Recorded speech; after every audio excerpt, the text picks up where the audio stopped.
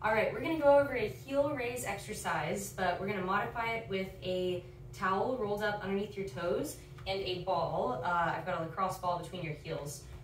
So what's gonna happen is you're gonna take a towel roll and you're gonna fold it up so that you can get it underneath your toes.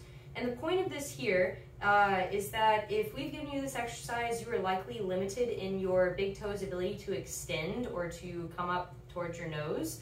And this towel roll is going to help mobilize those big toes up into extension while we work on the calves.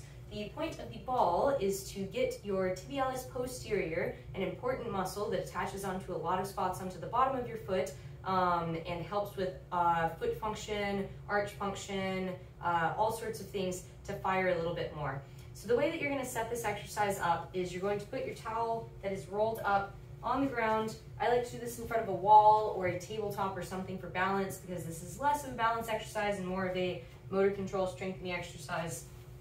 So towel roll is on the ground. And I'm gonna put my feet on the towel roll, but I'm gonna put just my toes up to where the knuckle is, or where my toes meet my foot on the towel, so that those knuckles are still on the floor instead of on the towel. What's gonna happen next is I'm gonna put this ball in between my heels. And maybe you need to put the ball between your heels before you put your toes on the towel. And I'm really focused on your big toe being on the towel. If your other toes are not all the way on the towel, it is okay. So you're gonna get standing up. You've got your ball between your heels and you've got your toes on the towel. The knuckles of your big toe are still on the ground. And before you do a heel raise, what I want you to do is I want you to spread your toes apart away from each other and press them down into the ground. So we're creating a little bit of tension and stabilizing through the toes just a little bit. And I want the base of your big toe to stay heavy through this whole exercise. And you're gonna raise up and back down. You're gonna raise up and back down. So I'm pressing with my toes just a little bit, and I'm pressing and making sure the base of my big toe stays grounded on the ground. And I'm holding that ball between my heels and feeling at the top of my range, my heels sweeping up and in to hold onto that ball.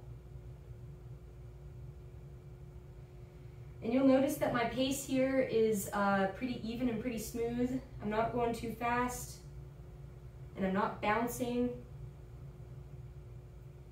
You can go about 2 seconds up, 2 seconds down.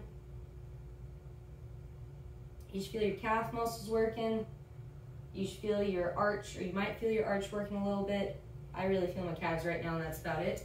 But you're gonna do about 10 reps of these. If 10 reps is easy, you can bump it up to 15 or even to 20, and you're gonna do a few rounds. There you go.